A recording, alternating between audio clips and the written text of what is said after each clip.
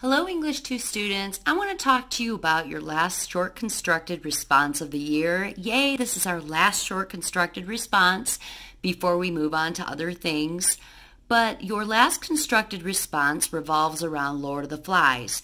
So as you can see, I have posted in Google Classroom the PDF file for Lord of the Flies, that is the book online, and also the movie. So you should have watched the movie by now, and we have completed our Padlet discussion on that. So the prompt for this SCR is, in your opinion, which character in Lord of the Flies has changed the most?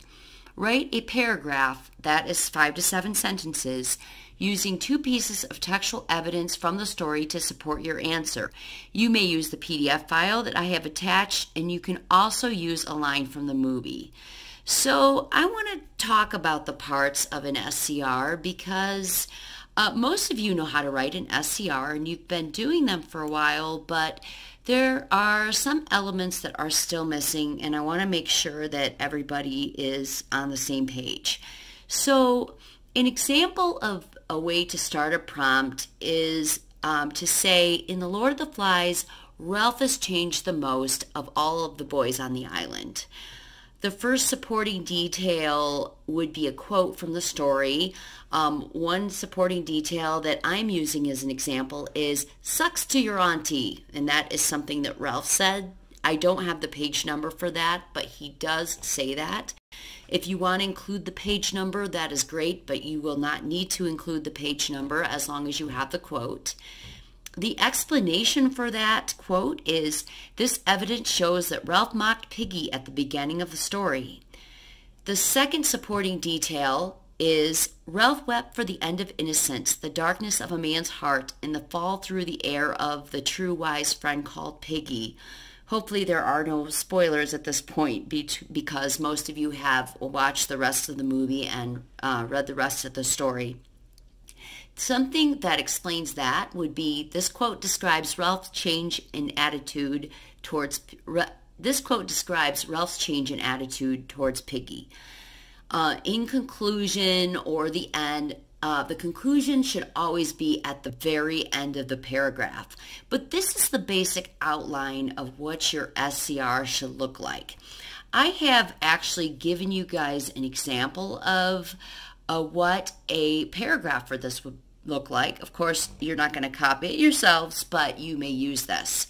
So I'm going to read to you the paragraph in the parts that I have. In the Lord of the Flies, Ralph changed the most due to his attitudes towards Piggy. That's the prompt. In the beginning of the story, Ralph and Piggy were the first 2 boys on the deserted island. Piggy tried to reach out to Ralph by telling him about the life at home with his auntie. Ralph would respond, "Sucks to your auntie." Sucks to your auntie would be the first supporting detail. This shows that Ralph had no interest in knowing Piggy, and he was dismissive of him as a human being. That is the first explanation. You always want to say, "This shows" or "this describes," explaining the quote in some way. Later on in the story, Ralph developed a friendship with Piggy. After Piggy dies, the story quotes, "Ralph wept for the end of innocence, the darkness of a man's heart, and fall through the air of the true wise friend called Piggy." That is the second supporting detail for the quote that is in the turquoise color. This quote describes how Ralph mourned for Piggy after his death. That is our second explanation. And then I have color-coded in the conclusion differently. In conclusion, Ralph changed the most because he went from being self-centered and dismissive to caring and compassionate for another person. That would be your conclusion. This right here, guys, is just an example of how you should be writing your SCRs. You should have a prompt. That's the one in yellow. You should have your first supporting detail in green. You should have your first explanation. That's the one in turquoise. You should have the second quote. That is in light purple.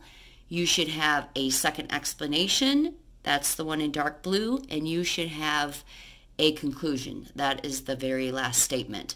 So I want to make sure that everybody is writing 5 to 7 sentences for their SCRs, and they have a prompt, 2 supporting details, an explanation for each detail, and a conclusion.